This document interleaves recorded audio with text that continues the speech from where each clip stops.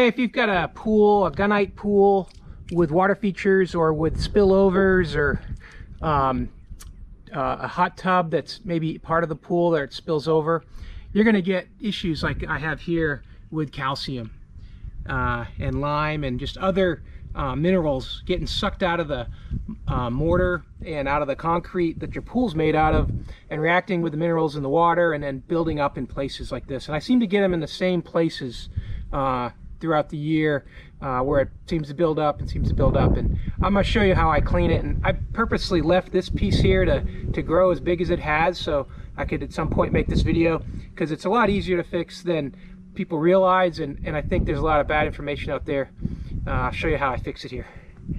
All right, of course, the first thing you want to do is knock the big stuff off of any buildup that you have. So if you got a wire brush like this, is stainless steel wire brush. It's also got a solid backside here that I can kind of knock the calcium with. And but you're going to want to hit it with something like this first. Get all the big stuff off before we use any chemicals on it.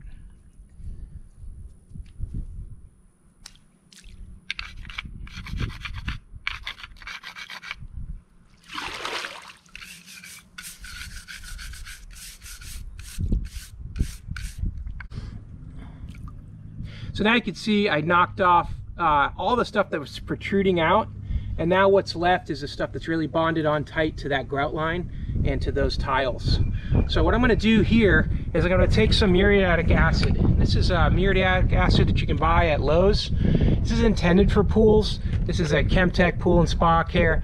You can buy muriatic acid at Lowe's and pay twice as much for really not much of a different mixture. You're looking for this hydrogen chloride to be at 31.45% here. And what you'll find is some of the commercial or the masonry uses for muriatic acid, it comes packaged different, but it costs more. So look in the garden center and you can find this stuff here for pool and spa care. But it's the right solution that you want for cleaning off stuff like this. And you can also be using this always for your pH control and alkalinity. But what I'm going to do is I'm going to take it and I'm going to pour it straight on to where it's got the calcium leak. So now I've got it looking, the camera looking straight down on it, and my spa's running, so there is a small volume of water that's pouring over the edge here, and I'm just going to pour this muriatic acid right on it and watch what it does. Let it do its thing. It'd work even better if I turned the spa off, but yeah, I think this is still going to go. Just pouring a little bit at a time.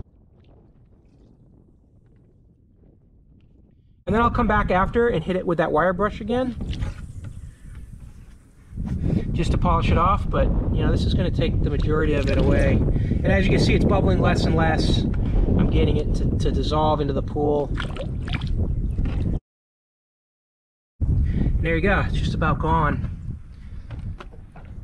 Try to give you a better shot here of that.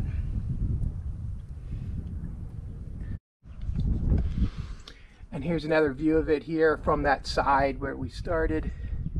You can see it's all gone, all cleaned up. So that's it. So that's how I get rid of these recurring spots.